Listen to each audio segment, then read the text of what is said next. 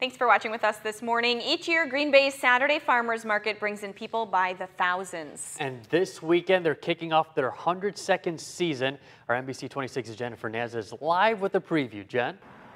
Good morning. We're here on Washington and Walnut in Green Bay, which is one of the starting points of the Green Bay Saturday Farmers Market. And we've got Darren here with us from Ledgeview Gardens.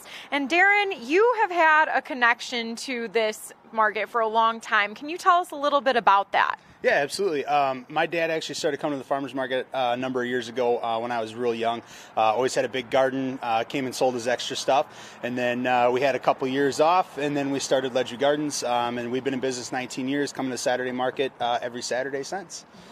Yeah, and Darren and I were talking about, how there's just nothing like farm fresh produce. It is night and day compared to going to the grocery store. So can you tell us a little bit about the different produce that you've got for us here today? Sure. A big portion of our business is hydroponics, so we actually diversify inside the greenhouses a little bit. So what you're looking at here is green and yellow pole beans. We have zucchini, cucumbers, some mixed lettuce, our cherry tomatoes, and then the only outdoor product we have right now is our asparagus. It's just been cold, wet, and everything's a little bit behind, but we're trying to get everything together as fast as we can to get to the markets this season. Yeah, I was going to say, you guys must have had a hard year with all of the bad weather, but what would you say is your favorite thing that you sell? Oh, by far our tomatoes. They're sweet, juicy. It's the first thing we look forward to every year, that first BLT, the first cherry tomatoes, putting them on a salad.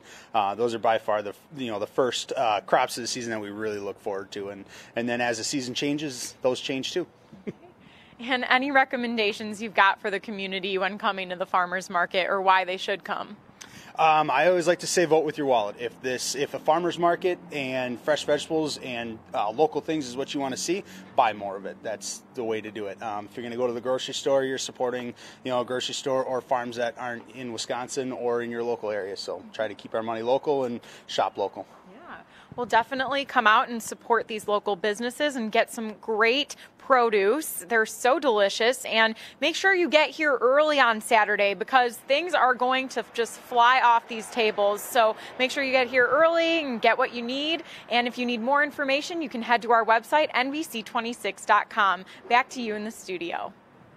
All right, thank you so much, Jen. That was like the most beautiful display of vegetables I've ever seen. I know. They all looked so perfect. Yesterday, Jennifer was asking you, like, Brooke, how do you keep your hair so nice? And you're like, vegetables? I did tell her I eat a lot of vegetables. That's funny. So there you go. Eat your vegetable, kids. Shiny hair, nice skin there. Yeah.